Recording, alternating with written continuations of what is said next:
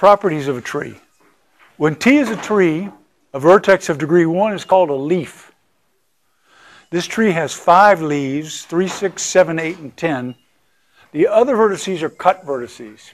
So look at that picture carefully and just make sure that you're with me, that you agree that 3, 6, 7, 8, and 10 are leaves. Those are the vertices of degree 1. And that any vertex which is not of degree 1 is a cut vertex. Oh. See, now, let's look at this picture and not this picture. You can see what happened is that I duplicated the slide and changed the picture on one of them, but not on this one. That's the tree. And the text on the next slide goes with this tree.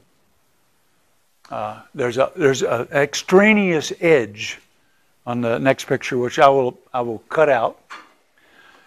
So you can see in this picture that the leaves are 3, 7, 6, 8, and 10, and the other vertices are cut vertices.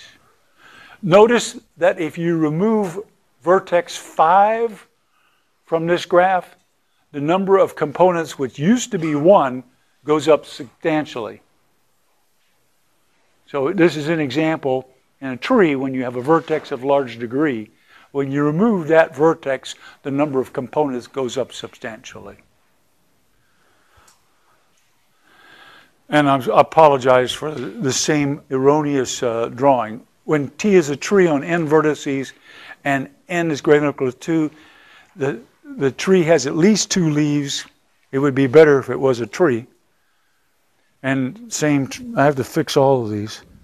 When you have a tree on n vertices, it has n minus 1 edges. Now let's pause and do that proof by induction, but I'll at least leave up on that screen a picture.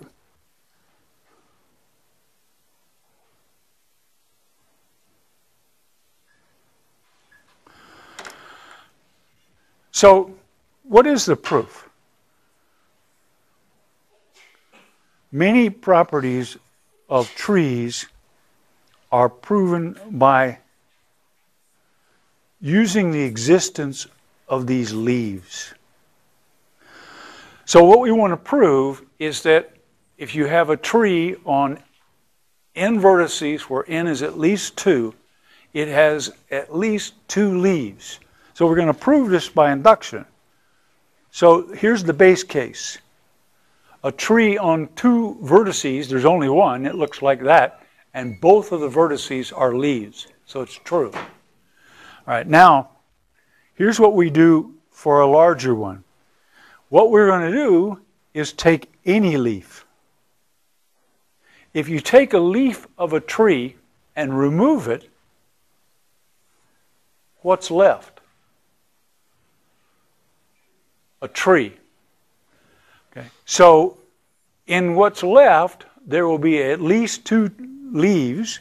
Now, if they look like this, there'll still be leaves in what's left when I put this vertex back on. But the worst possible case that could happen is that my tree looks like this. I identify a leaf and take it off. Then I find at least 2 leaves in what's left, say here and here. When I put this one back on, it's a leaf, and I keep that one, but I lose this one. So the induction, though, keeps two leaves in the tree. So you can always find at least 2. It's a cute example of a principle that's called a bootstrap, and that is the harder result to prove is that a tree has 1 leaf. Easier to prove that it has 2.